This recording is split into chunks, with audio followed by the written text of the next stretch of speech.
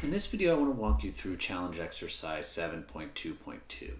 And this is about confidence intervals for population proportion.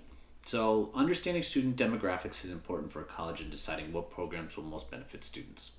So a sample of students is taken to determine what proportion of students identify as Hispanic or Latino. Okay, so the results of the sample are shown here, okay? All right, so what is the population parameter we're investigating here? And it's going to be the proportion of all students at the college that identify as Hispanic or Latino.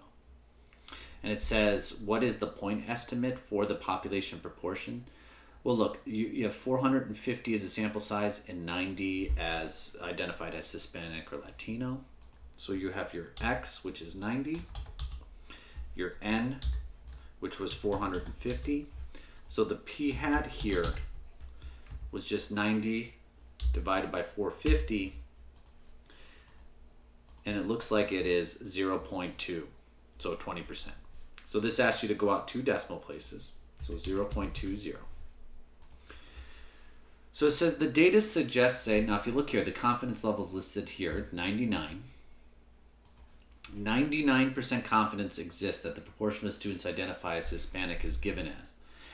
If you notice here, they give you the margin of error. So it's 0.049.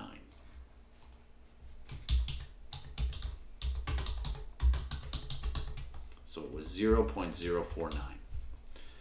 So the lower bound here of the confidence interval, it's your p hat minus your margin of error. And the upper bound, it's your p hat plus the margin of error. So it's going to be 0.151.